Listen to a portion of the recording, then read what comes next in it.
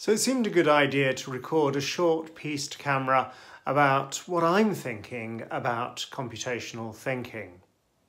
What is computational thinking? Well, it's the way we look at a problem so that we can get a computer to help us solve it.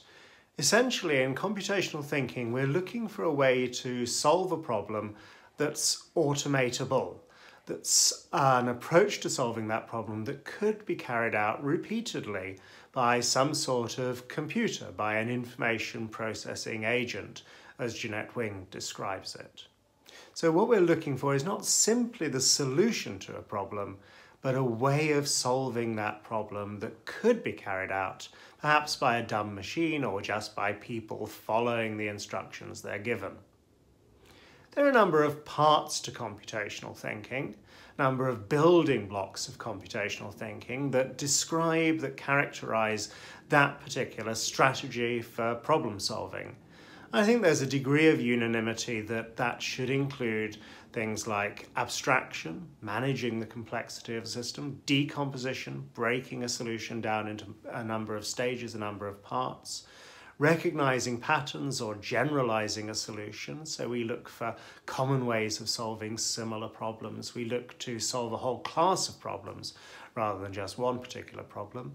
And algorithms, the sequence of steps, the sets of rules that we would want our information processing agent, our computer, to follow. So there's a degree of unanimity over those four as components of computational thinking.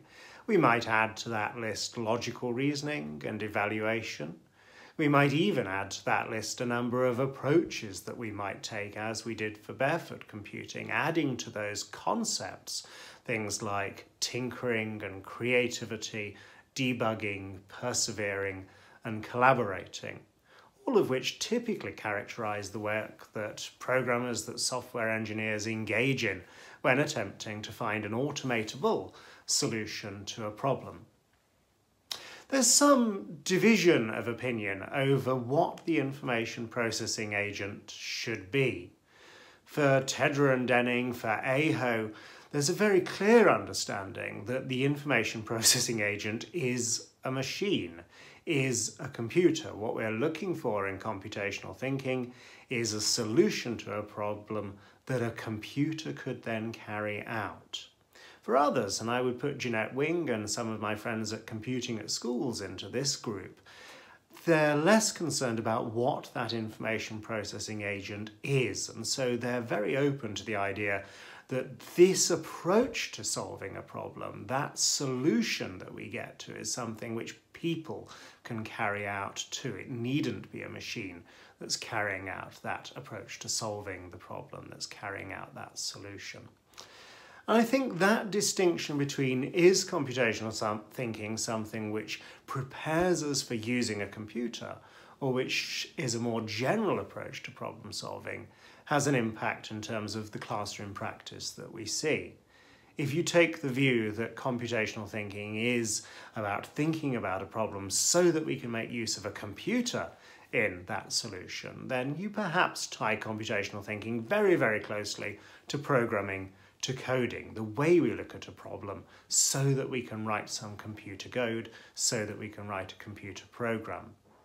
If you take the view that the solution is something that could be carried out by all sorts of information processing agents, then perhaps you go down the path of unplugged approaches, and we have the sort of, what is your algorithm for making a jam sandwich, or what is your algorithm for playing the guess my number game?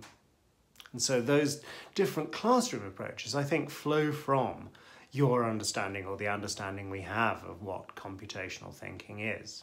There's one other point that I'd want to make, that those concepts, the building blocks of computational thinking, things like algorithms and abstraction, decomposition and pattern recognition, can be taught in isolation. I can teach children what an algorithm is by having them write down a recipe for jam sandwiches.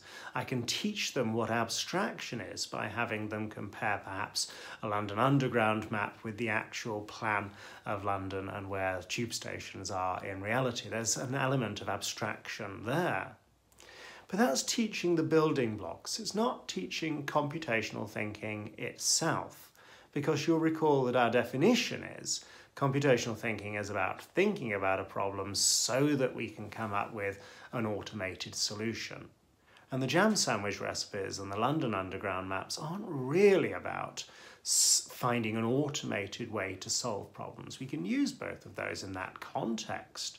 We could think about how would you make a robot or a production line make jam sandwiches? Or we might think about how do you find the shortest route across the London Underground network between any two stations.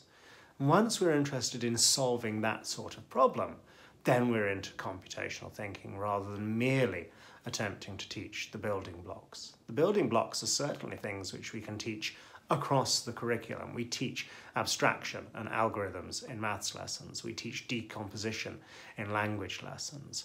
We teach pattern recognition in language, in music, in art, in many subjects in the curriculum.